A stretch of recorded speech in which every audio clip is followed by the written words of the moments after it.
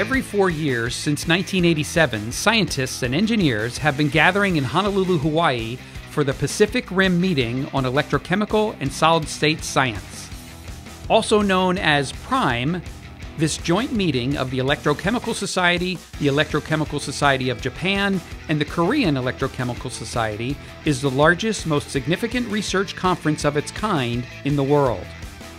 And this is truly a major conference for interdisciplinary research from around the world, and ranging topics from energy, water, to biomedical and communications technologies. We are also building bridges. That's a wonderful thing to see, the partnerships evolving between 3 different countries, 3 cultures, and I think we are enriching each other in the process of this. It's a melting pot. And the young generation also participate in the PRiME also. By poster session and the students get together, they can start the international network creating.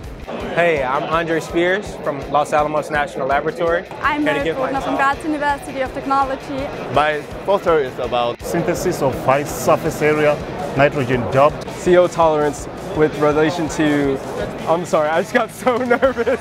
The ECS Electrochemical Energy Summit is held at PRiME. And I think this summit is a really good way for scientists to hear policymakers lay out the agenda. What are the challenges? What are the opportunities? PRiME can lay on the table that challenge. Here's what you have to do. Please come forth with solutions.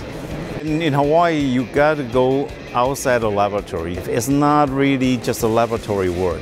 And so I think that gives you, the scientists and engineers, new perspective about how to look at the real life issues instead of just an issue that you always looking for from the literature. PRiME will continue to be a collaborative, inclusive vehicle to expand the work of electrochemists, solid-state scientists, and engineers in the Pacific Rim and around the world. All part of how we're going to free the science.